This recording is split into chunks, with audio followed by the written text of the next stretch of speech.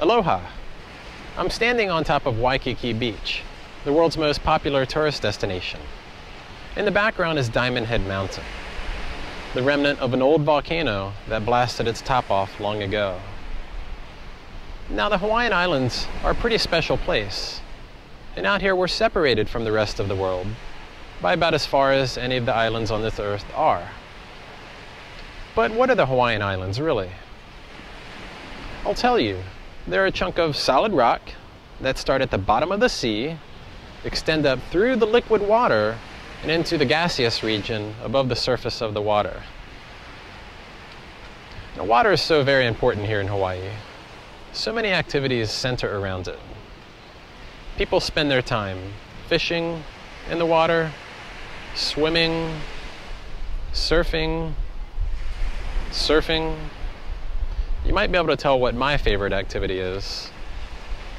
Well, in today's lecture, we'll discuss all three phases of matter, including the liquid phase. So join me for this.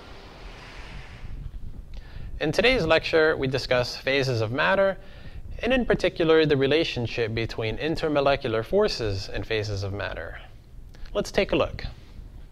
Here are the three phases of matter. You have your solids, liquids, and gases. Solid particles are close together. In fact, they are locked together. Solids are rigid. The particles are not flowing around. Liquid particles are also held close together. However, liquid particles have the freedom to move around. Gas particles are basically flying around independently of one another.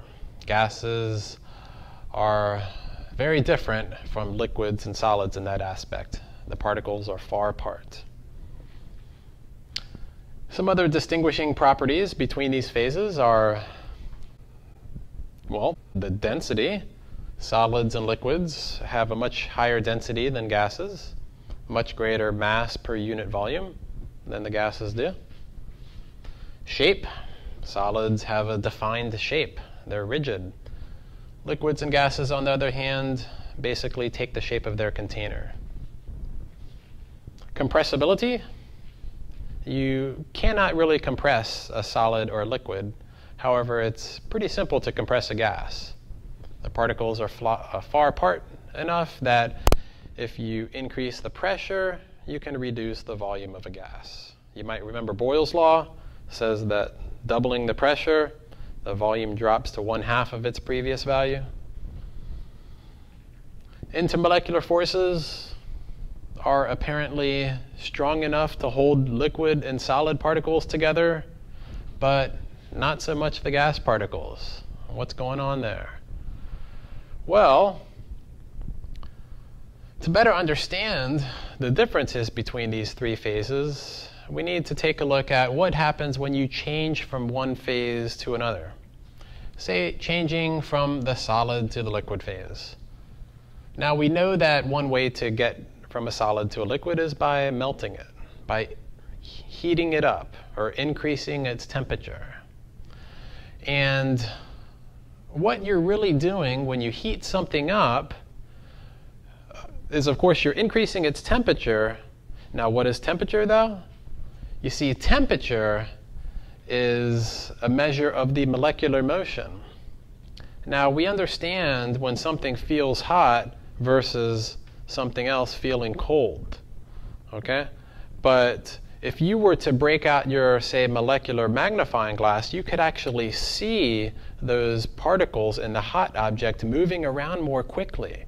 If it's a solid, that means the particles are vibrating more quickly. There's more molecular motion in hot substances versus cold substances. Cold substances, everything's moving more slowly. You see, we just can't see that with our eyes, but that's what's going on. So when you have a solid where the particles are held rigid, those intermolecular forces are strong enough to lock the particles together. As you heat a solid up, you are increasing the molecular motion, and eventually, if you heat it up enough, the particles will break free from that locking intermolecular forces, and they'll begin to flow past one another. Now, the particles still feel each other, the intermolecular forces are still there, but at least they can move around a little bit. If you continue to heat a liquid up, you will increase the molecular motion that much more that eventually the particles will completely break free from one another, and you'll have yourself a gas. If you continue to heat up your gas, the particles just fly around that much more quickly. You can go the other direction. If you cool your gas back down, the particles slow down, and eventually, as they approach one another, the intermolecular forces make the particles feel each other. And if you cool it down that much more, eventually the particles stick together, and you recondense your gas back to a liquid. And if you cool your liquid back down, eventually the intermolecular forces really take over, and the particles lock in place, and you'll have yourself a solid. Okay?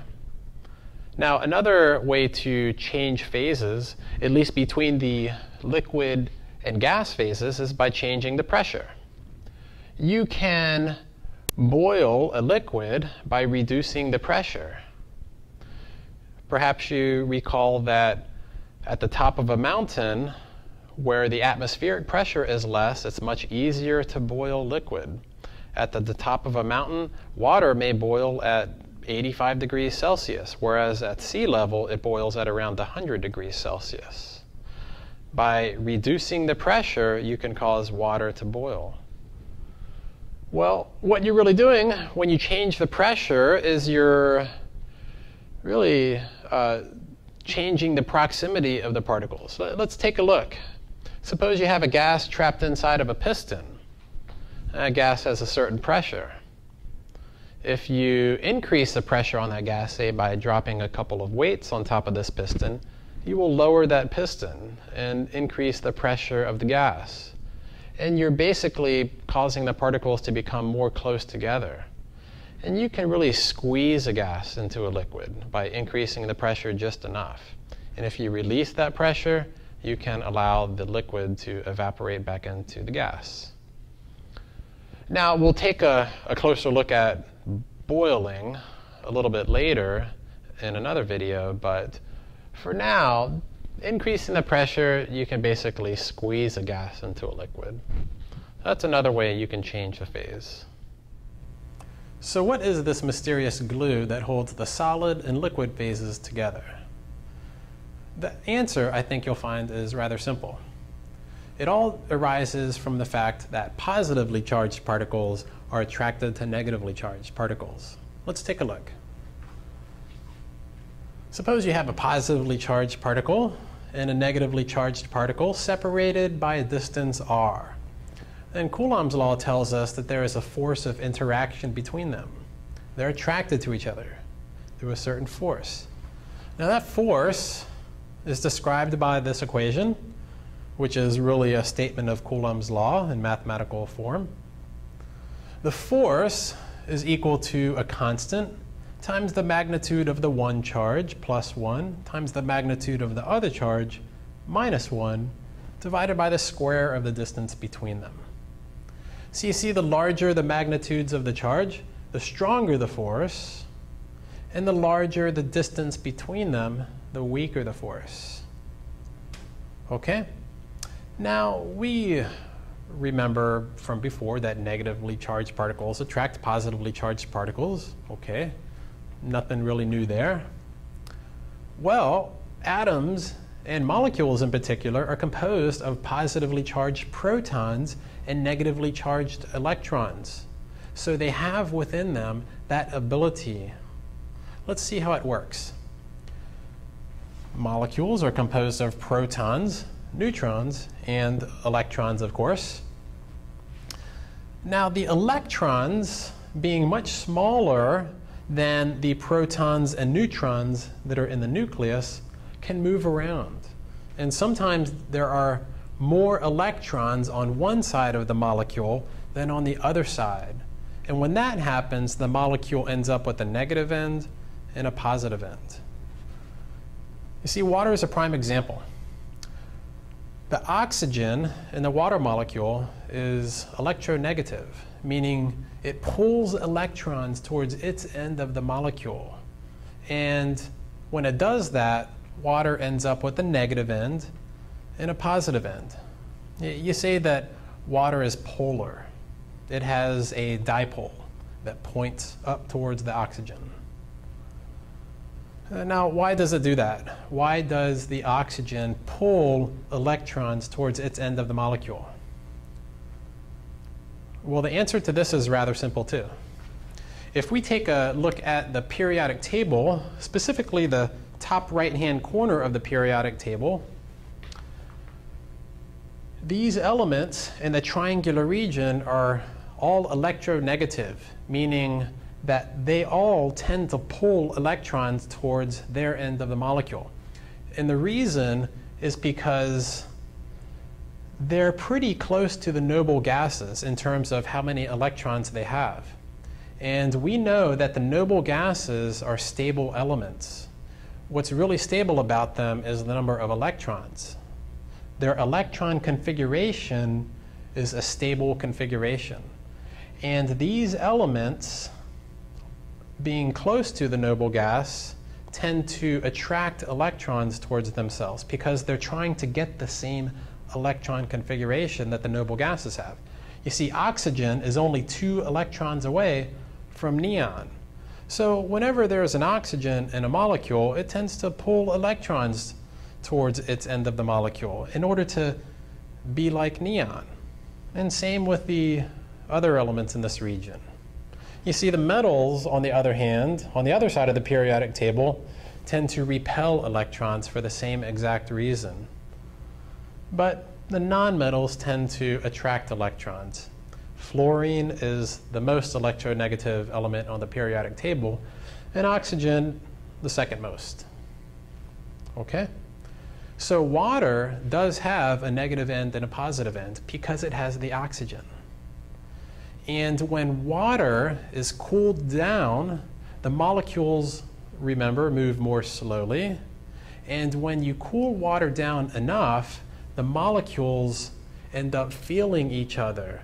That dipole within one molecule feels the dipole in the next molecule. And what happens is the water molecules end up lining up with each other.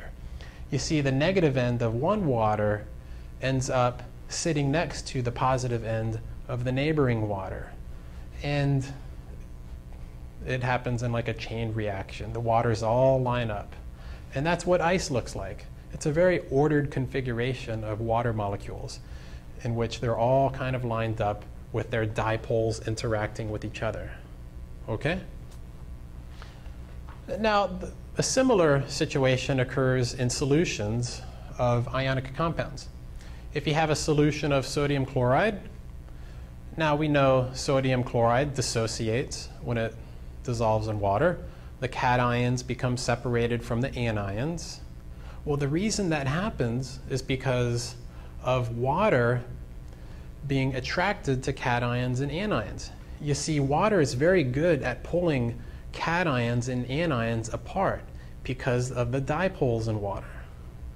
So when sodium chloride dissolves, the cations are surrounded by a bunch of water molecules with the negative ends pointed toward the cation. And the anions are surrounded by a bunch of positive ends of water molecules. And that's what ionic solutions look like. Intermolecular interactions can be classified into 3 major types. The first type is the dispersion interaction, also called the van der Waals interaction. And these interactions are temporary dipoles that interact with one another. If you have a molecule, the electrons in that molecule being able to move around relative to the nuclei, sometimes will move towards one side of the molecule more than the other side. So by chance, there might happen to be more electrons on this side of the molecule than on that side of the molecule. And in that case, you would have a temporary negative side and positive side. In other words, a temporary dipole. And a temporary dipole in this molecule can induce a temporary dipole in the neighboring molecule, which can induce one in its neighbor molecule, and so on. And so you can have like a chain reaction occur. Now, dispersion interactions are rather weak. However, all molecules exhibit dispersion interactions. So examples are methane, and benzene. The next type of interaction is the dipole-dipole. Now, in order to have dipole-dipole interactions, there has to be a permanent dipole. So not all molecules exhibit dipole-dipole interactions. However, examples are CHCl3 and HBr. And these interactions are stronger than the dispersion interactions. The third major type is the hydrogen bond.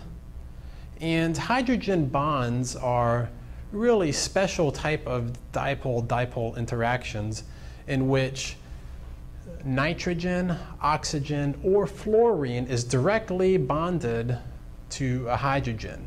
So there has to be a dipole already, and there has to be N, O, or F directly bonded to an H. Then you can have hydrogen bonding occur. So the molecules that exhibit hydrogen bonding are a subset of those molecules that exhibit dipole-dipole interactions. An example of a substance exhibiting hydrogen bonding is water. And these are very strong interactions, stronger than the other two types. Now, a special note needs to be made. Stronger intermolecular interactions means higher melting and boiling points. You remember if you have, say, a solid substance in which the particles are locked together through intermolecular interactions, rather strong interactions. In order to break those interactions, you need to heat the substance up. You need to shake the molecules, cause more molecular motion. And the stronger those interactions are, the more the substance needs to be shaken, the higher the temperature needs to be raised, in other words. So if a substance has, say, hydrogen bonding in it, then it's going to be rather difficult to break those interactions. And the melting point will be higher than it would if the substance only had dipole-dipole or dispersion interactions. And the same sort of argument applies towards the boiling point. If a liquid exhibits rather strong interactions, then it will be rather difficult to break those interactions. The boiling point will be higher. All atoms and molecules contain electrons, therefore they all exhibit dispersion interactions. Consider the atom helium. In one instance, or one frame, the two electrons of helium might be on opposite sides of the nucleus. A little while later, in a second frame, the electrons have moved around, but they're still on opposite sides of the nucleus. Now, in a third frame, the electrons may find themselves on the same side of the nucleus, therefore the atom has been polarized. Now, this instantaneous dipole that has formed can induce a dipole in the neighboring helium atom, which can do so again. So helium does exhibit dispersion interactions. Now, molecules are larger than atoms, and they contain more electrons. And the more electrons there are, the larger the ability for dispersion interactions to arise. And that's the trend that we see. The larger the molar mass of a molecule, the more electrons there are, and the stronger the dispersion interactions. If we compare the alkanes, methane, which is CH4, ethane, C2H6, and propane, C3H8, we see that trend where propane has the strongest dispersion interactions. How do we know that? Well, propane has the largest boiling point. That trend also continues if we examine even larger alkanes. If we compare the boiling points of pentane, which is C5H12, hexane, heptane, octane, all the way up to nonane, which is C9H20, then we see that the boiling points increase for these N-alkanes. Now, the molar mass is not the only determining factor in the strength of dispersion interactions. The shape of the molecule is also important. And we can see that by comparing N-pentane with neopentane. These compounds have the same molecular formula. However, N-pentane has the carbons attached in a linear chain, whereas neopentane has a carbon in the center tetrahedrally surrounded by the 4 other carbons. Now, neopentane is a more spherical molecule, and this molecule does not have as much surface contact with a neighboring neopentane as an N-pentane does with a neighboring N-pentane. There's more surface-to-surface contact between the N-pentanes, therefore stronger dispersion interactions. And N-pentane has a much higher boiling point than neopentane, 36.1 degrees Celsius compared with 9.5 degrees Celsius. In order for compounds to exhibit dipole-dipole interactions, there needs to be a permanent dipole present in the molecule. Now, to determine whether or not a permanent dipole is present in the molecule, it might be a good idea to go ahead and draw the structure. Let's take a look at a few examples. The first formula is CH4, and we know the structure for CH4. It's a tetrahedral structure where carbon is surrounded by the 4 hydrogens in a symmetric fashion. Now, there are not even any electronegative elements present in this compound, and even if there were, it's a totally symmetric molecule, so this is definitely a nonpolar molecule. Now, it still exhibits dispersion interactions. However, there are no dipole-dipole interactions present in methane. The next example is carbon tetrachloride. And the structure for CCl4 is similar to that of CH4. It's also tetrahedral, but now the 4 positions are occupied by electronegative chlorines. However, the chlorines are totally symmetric with respect to each other, and it's kind of like a 4-way tug of war, and the electrons end up not being pulled anywhere. The bond dipoles totally cancel off, and this is a nonpolar compound. CHCl3 is also tetrahedral, and the structure is similar to CCl4. However, now one of the positions is occupied by a hydrogen. And here, the 3 chlorines on the bottom end up pulling electrons towards their end of the molecule, and this does have a molecular dipole, so it is a polar molecule and exhibits dipole-dipole interactions.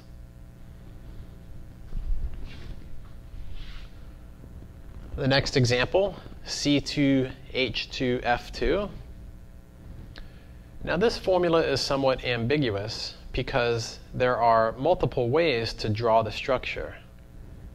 You call each of these possible structures geometric isomers. Now, the first geometric isomer for this compound has the 2 carbons double bonded to each other, and the carbon on the right is also bonded to both of the fluorines. So here, both of the fluorines are on one side of the molecule, and there is a molecular dipole pointing that way towards the middle of the 2 fluorines. So it's polar. The next geometric isomer has a fluorine attached to both of the carbons. However, they're on the same side of the molecule, and the electrons are now pulled towards the side of the molecule. So it's also a polar molecule. The dipole may not be as strong as when the fluorines are pulling towards one end of the molecule. However, they're still pulling to the side, and there is a dipole here. So it's polar. The third geometric isomer has a fluorine attached to each carbon. However, now the fluorines are pulling in opposite directions, and the dipoles cancel off. So there is no molecular dipole and the compound is nonpolar. The last example, CH2F, CH2F, the formula being given like that, again, because you're trying to be guided towards the correct structure. Here's the structure for this compound. Each of the carbons gets a fluorine, as indicated by the formula. Now, although it looks like the bond dipoles cancel each other off, the molecule is actually polar. Why is that? Don't forget that single bonds can rotate. And sometimes this fluorine is pointing in the same direction as the other fluorine. So this molecule does have a dipole associated with it. The hydrogen bond is a very strong dipole-dipole interaction. To have a hydrogen bond, there needs to be either nitrogen, oxygen, or fluorine directly bonded to hydrogen. Now, what is it about these three electronegative elements and hydrogen that makes the dipole so strong? Well, we can answer that question by comparing two different but related compounds. Here we have H2O and H2S. Now, the structures of these molecules are the same, and that's because sulfur is right below oxygen on the periodic table. They are both electronegative. These molecules have a negative end and a positive end. The main difference is that oxygen is much smaller than sulfur. And a small electronegative element, when it pulls electrons towards its end of the molecule, you end up with a smaller and more concentrated, powerful negative region on the molecule, as opposed to the sulfur. When it pulls electrons towards its end, it's a much larger negative region on the molecule. Okay? Smaller negative charges are more powerful than larger negative charges. Smaller charges can come in closer contact with one another, so they are much more powerful than larger charges. All right? And that's the main difference between the nitrogen, oxygen, and fluorine as opposed to the other electronegative elements.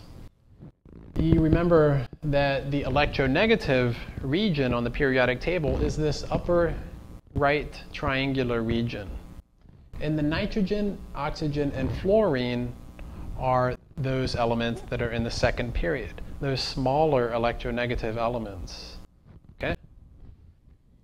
Now, when you have one of these small electronegative elements attached to hydrogen, well, what happens is that small, powerful, negative end of the molecule pulls the one and only valence electron away from the hydrogen, and when that happens, the proton on hydrogen gets exposed. So you end up with a really small positive portion of the molecule as well. Small negative region and small positive region. That makes for an especially strong dipole. Now we can see the effects of hydrogen bonds by comparing compounds that hydrogen bond with those that do not. If we take a look at dimethyl ether and ethanol, these compounds have the same molecular formula. The main difference is that the ether has the oxygen connected to two carbons, and the ethanol has the oxygen connected to a carbon and a hydrogen. So the ethanol can hydrogen bond. And the boiling and melting points on the ethanol are much higher than those on the ether. It's because of the strong hydrogen bond interactions. Now, with knowledge of the intermolecular forces, we can better predict the order of boiling points and melting points on compounds. Let's take a look at another example. Here you want to arrange the following in order of increasing boiling point. And the compounds are sodium chloride, ethane, which is a hydrocarbon, ethanol, which we've just seen, and CH2F2. Now, to arrange these in order of their boiling points, we really need to arrange them in order of the strength of their interactions. Now, sodium chloride is kind of in a class of its own. It's a full-on ionic compound, and ionic compounds have real positively charged cations and negatively charged anions interacting with one another. That makes for a tremendous interaction force. And ionic compounds always have a much higher boiling and melting point than molecular compounds. Okay, so this one should have the highest boiling point. Now the others can be ordered by their intermolecular interactions. Ethane is a nonpolar molecule, and it should have the weakest interactions, dispersion interactions, that's it. The ethanol, we've already seen, has hydrogen bond interactions. And the CH2F2 has dipole-dipole interactions. This one does not hydrogen bond. And you can see that if you draw the structure. This is a tetrahedral structure where all four of these elements are connected to the carbon. They're not connected to each other. Okay? So the nonpolar should have the smallest boiling point, and the one with the hydrogen bond should have the greater boiling point. And you end up with this order. Many physical phenomena are explained by intermolecular interactions. Let's take a look at a couple. The first is liquid-liquid solutions. Now we know from experience that some liquids dissolve each other and other liquids do not. Water and alcohol dissolve each other and are said to be miscible, but oil and water do not and are said to be immiscible. Now the difference between these two mixtures are the intermolecular interactions of the components. You see, oil is a nonpolar fluid, and it only exhibits dispersion interactions. However, water is very polar and can in fact hydrogen bond. And those hydrogen bonds between the water molecules are very strong interactions. And that's what kind of pulls the water molecules together. You see, oil doesn't have that. It only has dispersion interactions. And the oil does not want to mix with the water because doing that would disrupt those strong intermolecular interactions between the water phase. So the water kind of sticks to itself, leaving the oil in a separate phase. Now, alcohol and water, on the other hand, are both very polar fluids and have the capability to hydrogen bond. And the hydrogen bonds on the alcohol interact with those on the water. And those interactions between these two molecules are what allow the fluids to mix together. This rule is described in the three simple terms: like dissolves like. Polar liquids generally dissolve each other, and nonpolar liquids do as well.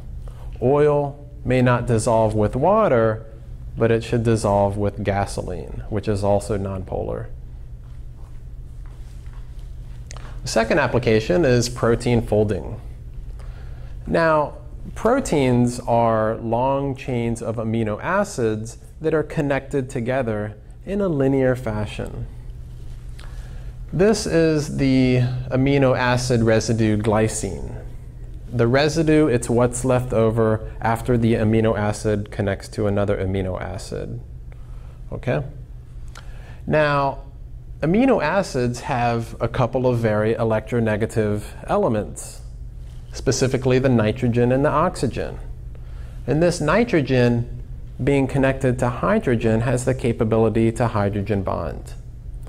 So with a long chain of amino acids connected together in a very long molecule, because this chain is flexible, you remember single bonds can rotate, and amino acids are basically a bunch of atoms connected together through single bonds. So this is a very flexible chain, and what happens is this chain can wrap around and in on itself. And that's because of the dipoles on one amino acid interacting with the dipoles on, say, an amino acid several units down the chain. Okay? Now, proteins typically form regular sort of shapes, and one shape is a helical type of structure called the alpha helix. And another one is where the chain sort of zigzags back and forth, and that's called the beta sheet. Most proteins contain these sort of motifs. Now, DNA also does a similar phenomena. DNA forms like a double helical structure. And what holds that double helix together are the intermolecular interactions between one part of the DNA molecule and another part. So it sort of twists in on itself. There are other applications that are explained by intermolecular interactions. We don't have time to go into them, but they are very interesting, and I'll just name a couple. Surface tension, where you can, say, float a paper clip on top of a water surface. Why is that? Well, it's because of the water molecules sticking together. That paper clip doesn't want to break those interactions between the water molecules. And another is capillary action, where water can travel up the surface of a tube. In this lecture, we've discussed in pretty good detail how intermolecular interactions work. And strong interactions can be difficult to break. Well, in our next shorter lecture, we'll be interested in how much energy it does cost to break these interactions. In other words, the energy cost to melt a solid or to boil a liquid. So I hope you join me for that.